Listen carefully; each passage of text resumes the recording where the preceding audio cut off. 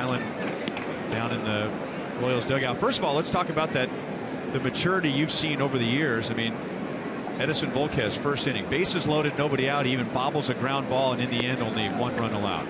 Yeah, well, you know, there was no panic there. Veteran guy, he knew who was running. He knew he had time, so he bobbled a little bit, but he knew he still had time to get him. Like I said, there was no panic there. Dave, how proud are you personally about some of the numbers that we just talked about, and in particular, how you got these guys to throw strikes? Well, I think a lot of it was just maturity on a lot of these guys' part. You know, they got a couple of years in the big leagues under their belt, and they started figuring some things out. I mean, there's always some tweaking to do to be with mechanics, but you know, the philosophy has to be attack the strike zone, attack the hitters, trust your stuff, believe in your stuff, and trust and believe in your defense.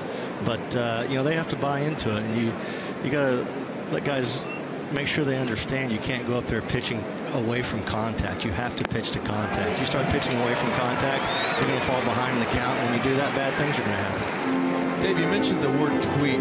How long will it be before you see a guy, before you'll make some adjustments and you'll tweak him and you'll get him right? How long does it take you to see it, to sense that and see it? Well, it's an individual type thing. It depends on the guy. Some guys get it quicker than others. You know, back in September of 2013, Ventura got it right away. The couple little adjustments we made with him, moving his hands and lowering his front side a little bit, he took to that pretty quickly and got it.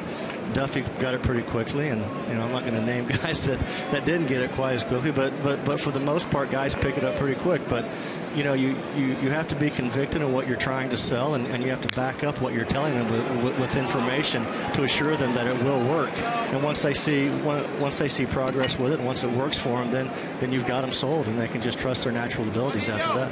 What do you see in Volquez? And you know he has a lot of walks. What is it? Is it his lower half? Is his upper half that you have to work with him on? Well, yeah, the one thing with him is, you know, I preach it all the time: balance and separation over the rubber. You know, being balanced over the rubber and getting your hand out of your glove on time. As soon as that lift leg starts to go down, the hand has to come out of the glove. In Eddie's case, a lot of times he gets his hand out of his glove late, therefore his foot gets down early, and his arms drag. He doesn't get to his arm slot on time. And then he has to really, you know, pull his front shoulder offline to get the arm to come through. And when that happens, he pitches up in his zone.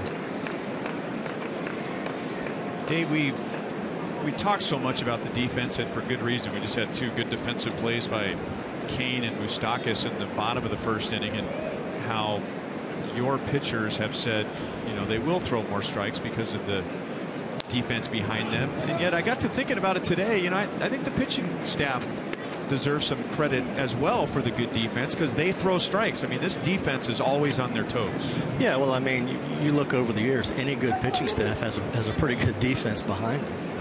You look at the Atlanta pitching staff, and they had those 3 Hall of Famers on it. They gave a lot of credit to Andrew Jones. You know, so every good pitching staff has a good defense behind them, but we feel our defense is the best in all of baseball, and we don't see that changing anytime soon. But you still have to attack the strike zone. You still have to throw strikes.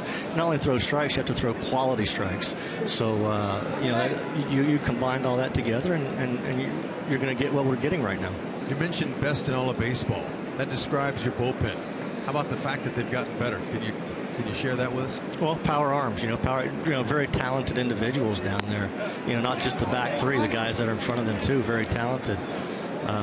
You know, our organization has done a great job of garnering talent, drafting talent, developing talent, and there's a good mix down there.